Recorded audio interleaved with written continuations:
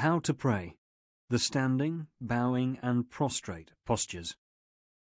Assume a standing position and recite the takbir while raising your hands up to the level of the shoulders or a little above them, with the palms of your hands facing the Qibla.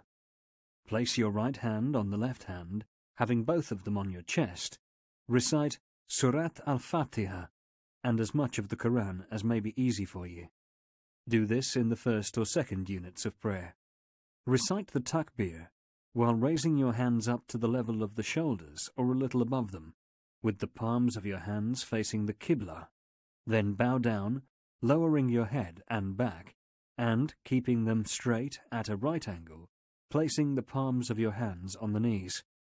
Say 3 times while in this position, Subhana Rabbi al-Adhim, glory be to my Lord the Almighty.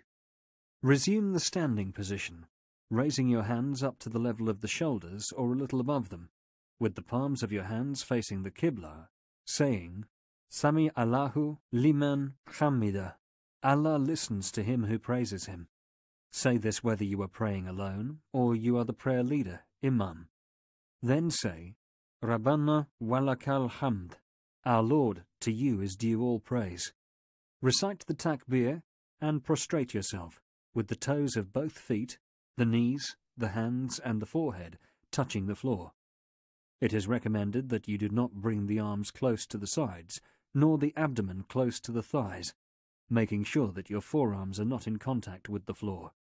Say 3 times while in this position, Subhana Rabbi al-Allah, glory be to my Lord Most High.